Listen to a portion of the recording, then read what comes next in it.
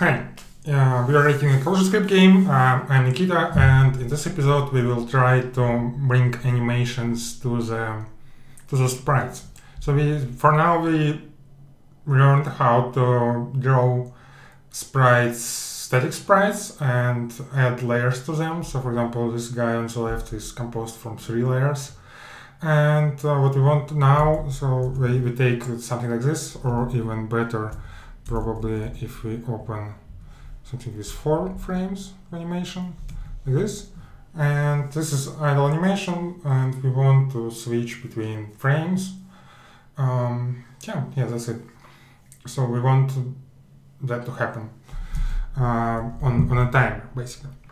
So the idea is here so that the sprite has not a sheet maybe, but animation instead.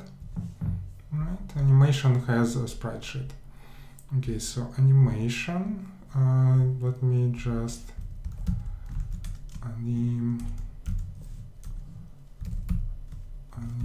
keys.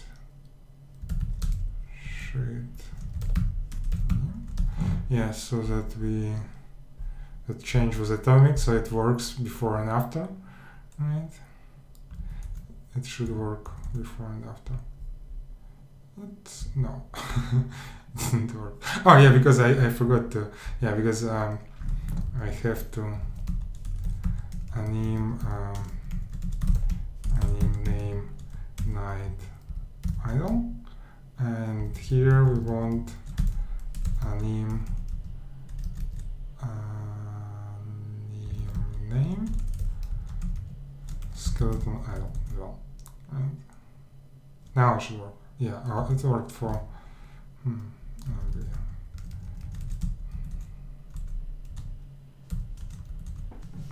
Okay, it worked. So we didn't break anything. So now a sprite reference animation, and animation itself.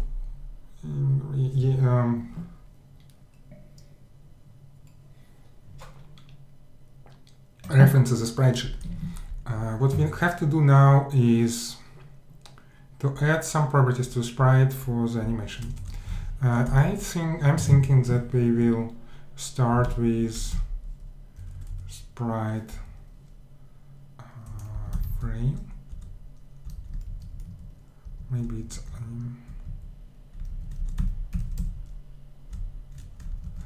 maybe I just do it like that. So in different namespace, sprite anim, and in that namespace I'm gonna to use frame, which is a number of current frame integer. Nothing surprising here. And next t frame and t. Yes, which is also an int. It could be instant actually.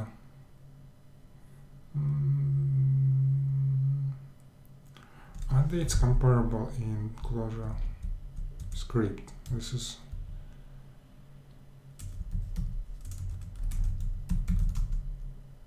maybe I should. No, integers are simpler, right? Okay, whatever.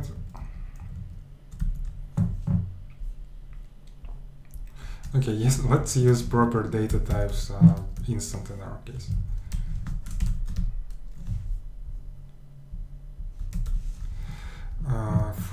Frame end.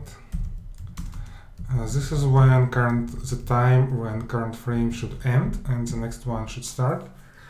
Okay, and here where I was using first frame, I am actually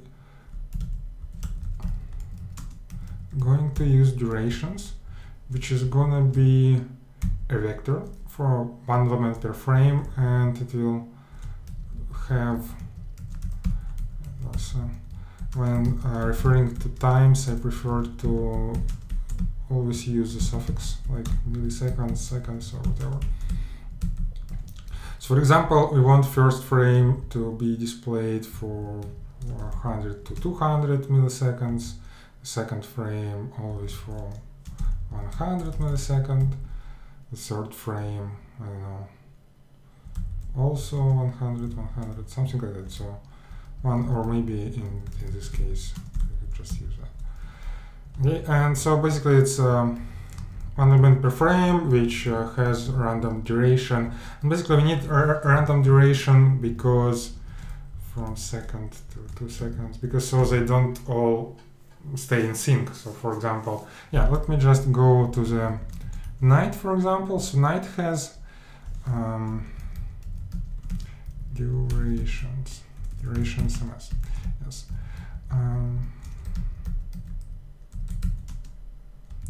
So night has only 2 frames. The first frame should be shown for anything from 1 second to 5 seconds, maybe, or maybe even or more often, maybe, I don't know, from 500 to 5 seconds. The second one should be probably shown for 300 to 400, something like that. So that they don't. We are going to choose a random number between anywhere in between this interval. Okay, so for Cross-Bowman, we are going to do the same mesh, and then we'll probably use the static next 4 frames going to be the same, and also here. And let me just realign code a little bit. Yeah, this is probably it. Animation. Okay, let me just save it and see if we got everything working. Yeah, I got everything working. This is also a difference from between, for example, Datomic and Datascript. In Datomic, we won't be able to use vectors in a value. We would have to invent something. We couldn't split it into attributes, separate attributes, because then they would be unordered, and here we need order. But we don't really need to query per attribute, right? So we just need this as a pack value, and vector works fine here. Durations ms. Okay, let's go.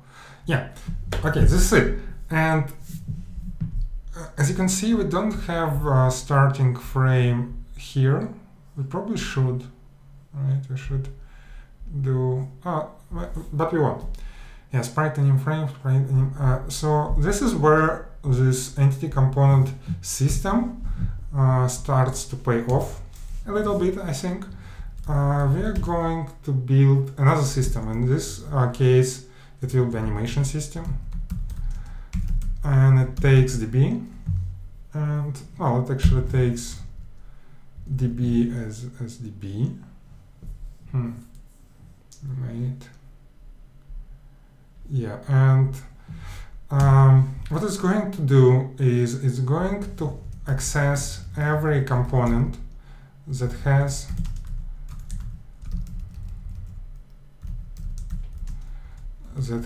sprite animation reference, and then it will try to advance each of them. It will try to advance each of them, I guess. Yeah, and we also need a now moment, which will be just JavaScript date. Now we are going to go over. We might as well build a transaction here, actually. And transaction will be for each, maybe, entity.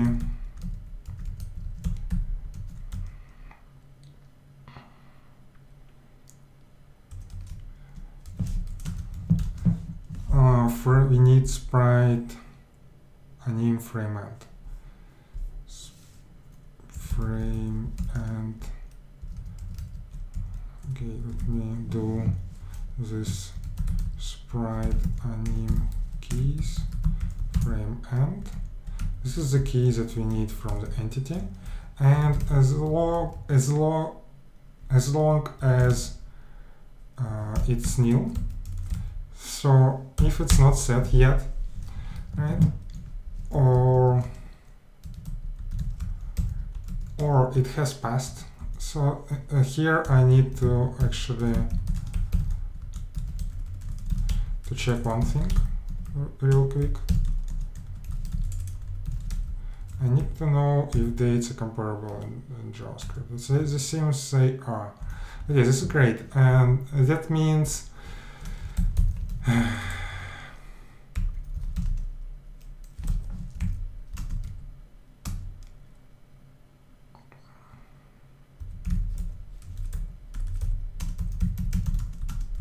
it's a really trivial function, but I find it more readable than this thing. Okay, or if now moment is greater than frame end, so the frame end has passed. In this case, if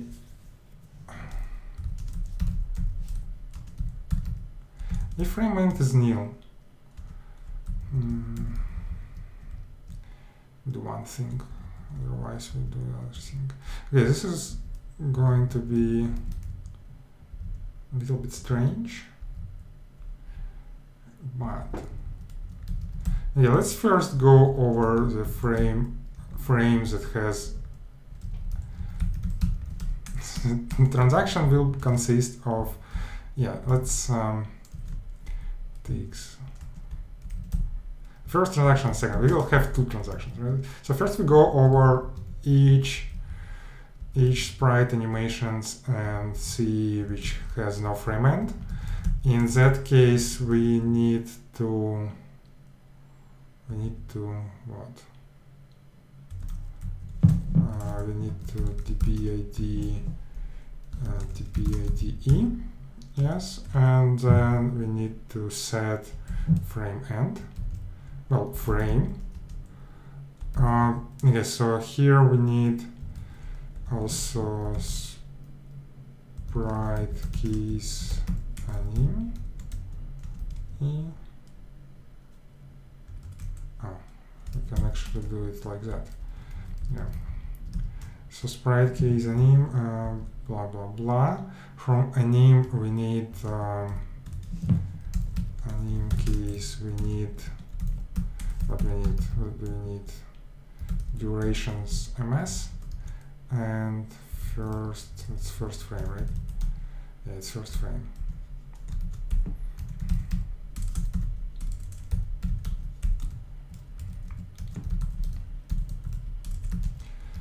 So the first frame is gonna be, well, it's gonna be first frame, and sprite, it's sprite anim frame, and sprite anim frame and is gonna be now plus a random number chosen from the duration ms. Def and it from two. I shouldn't call it rand int.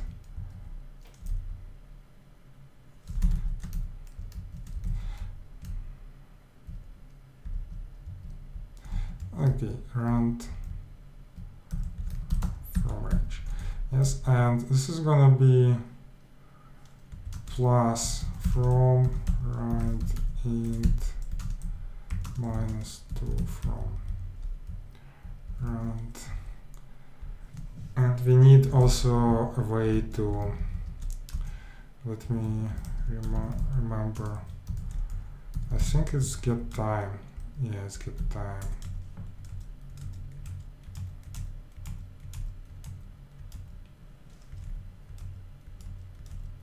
Yeah, it's get time. Okay, the get time return you a millisecond. So frame end is gonna be just date created from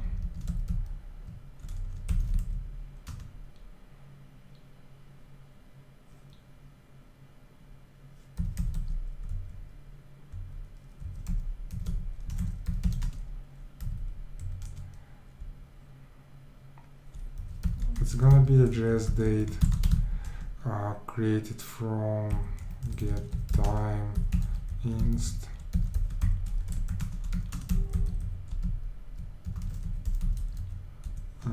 plus now and run from range first durations was I used that, yeah, first durations was okay, cool. And this seems okay.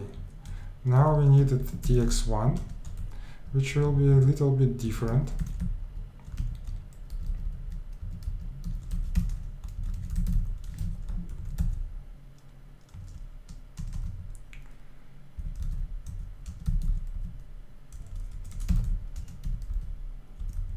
So if frame now is greater, maybe I just remember that it's more convenient to always use less instead of greater.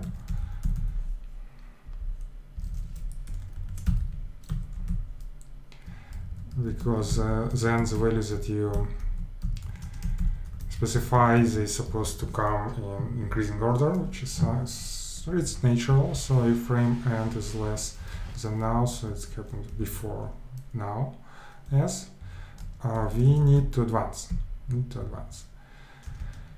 And we have everything, right? So we also need anim, and we need frame end, and just frame. We need frame and frame end.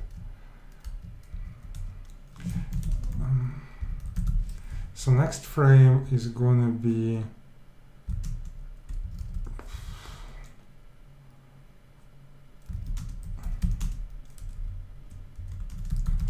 frame increment mod count durations. This is next frame, and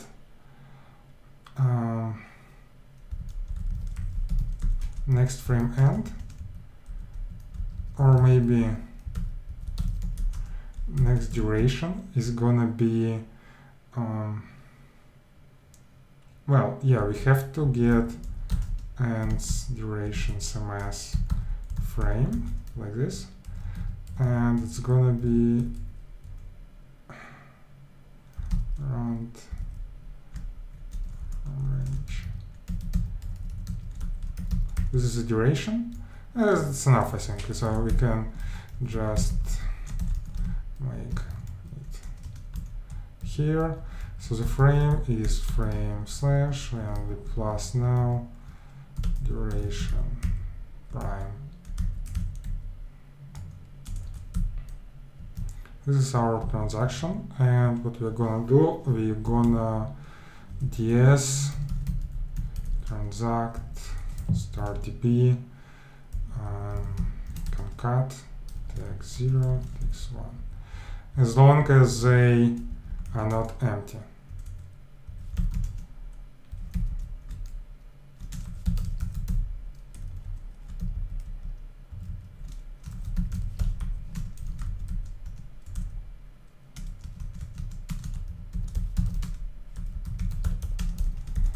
As long as this holds true, we are going to transact. So this is animate. Okay? This seems fine by me. Let's see if it compiles at least. No, it didn't. So yeah, I also need a db in here. So to get db, we just deref the value, which is simple. We passed. Oh yeah, because.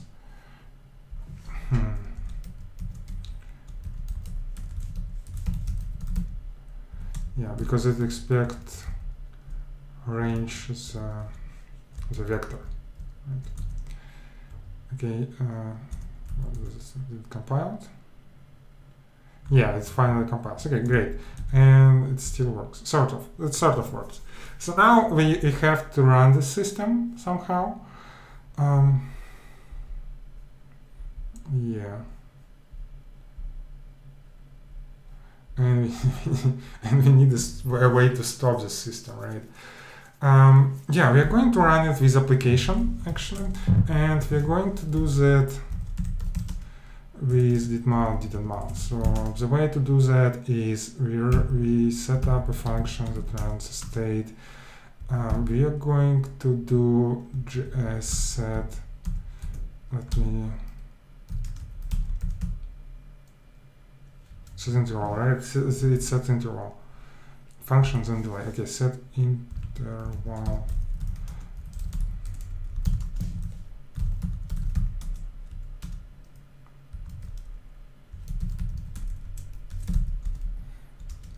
The function is animate startDB. StartDB is, where is StartDB? StartDB is global, right? Yeah, it's global. So animate startDB, and well, we need 16 milliseconds, I think. That should be enough. And we'll unmount just clear interval. Is it clear interval? I think it's clear interval. Yeah, it's clear interval, right? Yeah, it's clear interval. Clear interval. Animation timer from state. Desoc state. Animation timer. Okay, so this mixin is gonna be, let me just put it in here. So this is gonna be called animate mixin. Yes.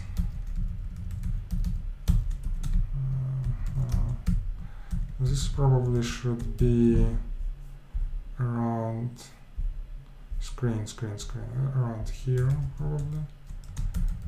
Yes.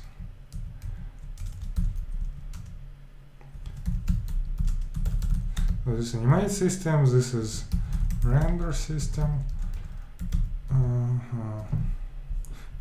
Again, you can see we're using components by querying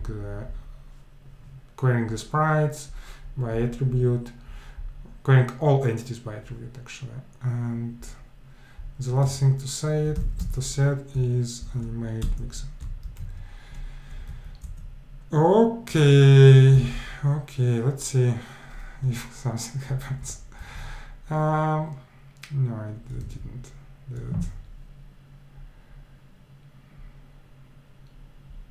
But okay, we have REPL though, so we can go to the namespace. Here is main, and in there we can just take a look at our DB.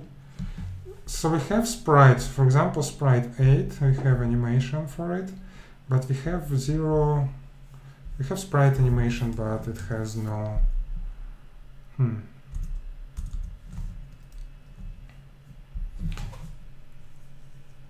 Not entity x1. Oh, yeah, this should be OR actually. Okay, let's see. Something changes. No, nothing changes. Okay, this is interesting though. Okay, so now we have frame here, and we have frame end, right? It iterates over frames. Oh yeah, it iterates now, but I forgot to render actually using the frames. So yeah, we have to go to the render system. As you can see, it's quite nice. So the systems don't interact between themselves directly, right? But they pass, like they use the shared database with entities and attributes, and through that they share the state and pass it attributes they care about around. So actually the background position X, this is what we have to be doing, yes, and we have to do a little trick like that, but for, yeah, we have to use position actually.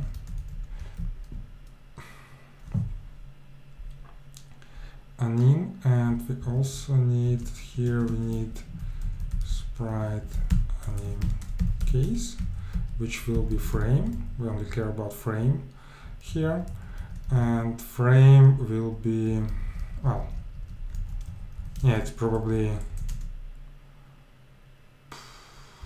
multiply frame by -1 and width of the sprite dimension. Then we repeat it for the amount of layers and join. This seems right. They start doing something? No, they don't. Okay, let's see if we got our position. It seems like we got it. So background position x is 0, 0, 0. Okay, and in database, frame 2, we have frame 0, we have frame 1, we have frame 0 again. So at least for skeleton it should animate, sort of. But I don't see it. And is it transact not working? Huh. No, transact is working, right? So database gets updated. This one also gets should get reactions and renders on database change. So something else is wrong or something else is off. For some reason I don't see that affected by. Okay, let's do like the best way to debug anything is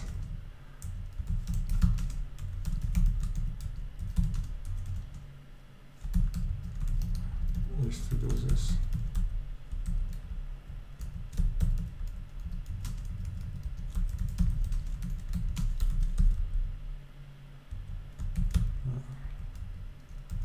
And this could be said as this.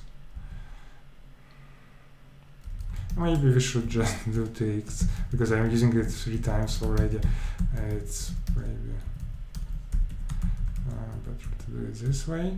Now we should see every now and then. So now this we changed something on sprite 7, on sprite 8, went through animation cycle, sprite 7 again, sprite 8, sprite 7.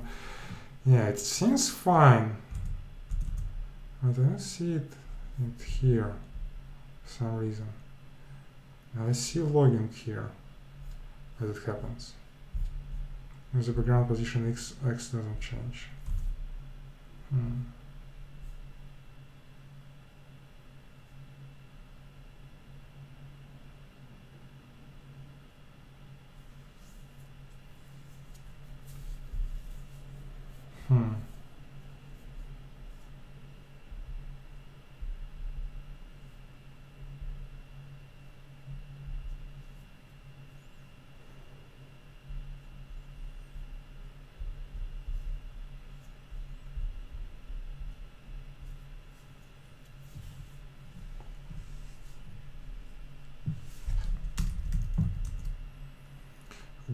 Why doesn't it change? Why doesn't it trigger the re-render?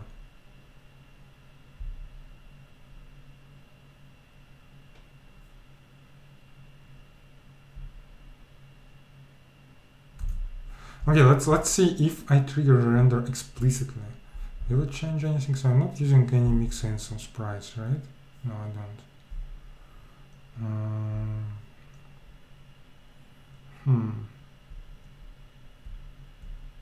No, I don't.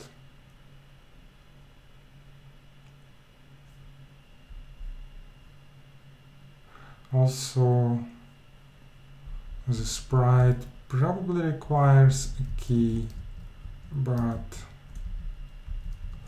for React performance thing, it probably should be tbid sprite. It doesn't really matter here, but it will help React like render properly or more efficiently if you just return a list. What is going on? So okay, let's say animate_db. Let's say we do animate_db and then request ram, request render, ram React component state. Okay, so if you do that, for example, will it work? Nope, it would not. The also still keep happening, right? So they keep changing, but those guys are not re-rendering. This is strange. Let me just sprite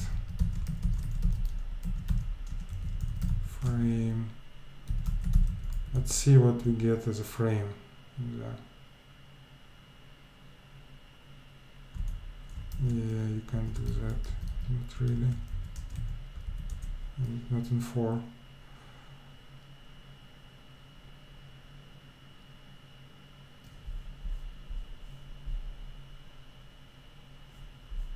And now they appear.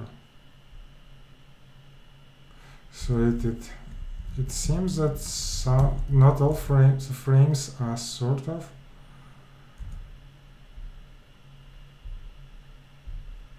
Correct. Oh, I forgot pixels. Oh my god, I forgot pixels. This is stupid. This is really, really, really stupid.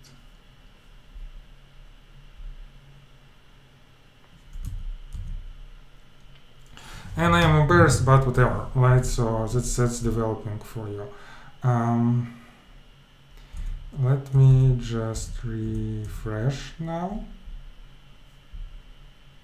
Yeah, it's moving now. Yeah. Okay, now it's just a question of tuning those animations. It seems like the skeleton should not make such long pauses.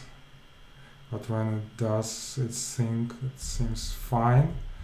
So it might be from 500, 200 to 500. Let's look at the skeleton. Yeah, it seems fine. And the thing is, if we place like many skeletons, for example, okay, we have 1, 2, 3, 4, 5. So let's say we move them here. So it's 5 by 28, it's 140 plus 73 to 13.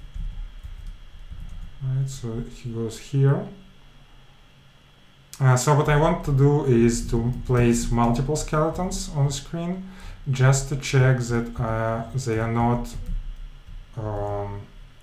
as you say, animating sync, so they don't look like a stupid dance school or something, right? So yeah, it's not an ensemble. So we have 246 plus 28, 74. 74 plus 28, 102, 102, 130, and 158. Right? So that's 5 skeletons. And they sort of move and they run. I don't know what. And for night as well. So for night we want to probably don't make such long pauses. Where's night? Night is here. So maybe 500, 2000. Well, yeah, something like that. Let's see. Yeah, I think it's better. If you put, for example, 2 nights or 3 nights, right? So I just want to also put, so there's 24, 1, 2, and we need only these layers. They can't all be selected, right? Oh, oops, I removed the wrong one. Yes, like this. So they don't move in sync. That's good. And also let's add a pair of crossbowmen so we can look at their animation is working as well.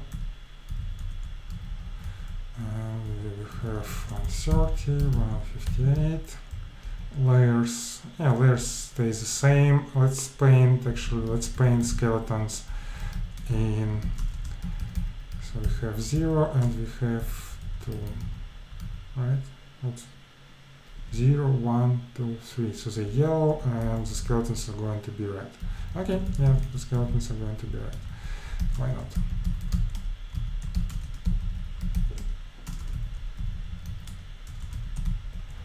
Let's see what we got.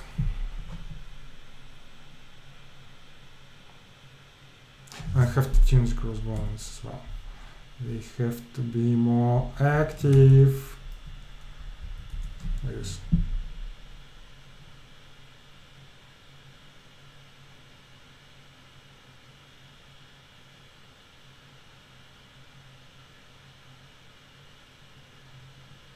Yeah, that's it. I think, yeah, I like the result. I don't know about you. I think I like the result. So that's it. That's animation for you. You're doing that using systems and actually using the data script and storing that state in data script, which might be a little bit. Oh, sorry. I don't have to do that. You only have to run re-renders when actual animation happens, and it happens far much less than on each frame. So I forced to re-render on each frame. Now I just turn it off. Did it recompiled? Did it just recompiled? I hope it's not on each frame now. Well, at least it still seems to work. Wait, what? I need it like this, right? Yeah. Let's see.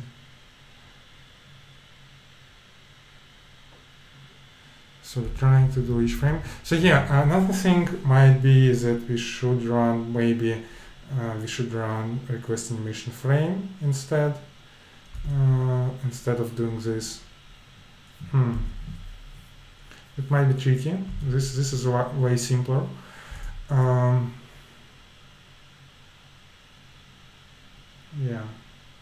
No, we don't have to. We don't have to. I mean, that's because the RAM already renders on request animation frame, right? So you don't have to aim for it. So okay, anyways, yeah, this is it. This is the animation for you, and I'm not sure what about the next episode. Maybe we'll try to implement selection, I guess, or something like that. We'll see. Okay, bye bye for now.